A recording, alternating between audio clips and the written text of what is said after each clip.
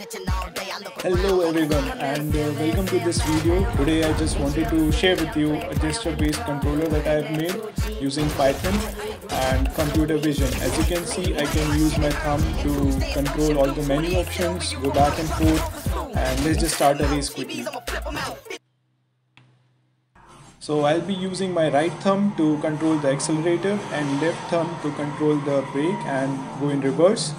And I'm moving my hands clockwise or counterclockwise, just like I'm holding a virtual steering wheel in my hand and controlling the direction of the car using it.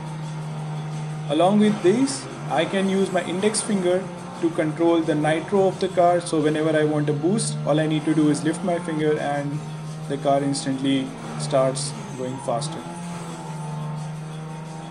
And that's the vision based game controller. So now let's see it in a race.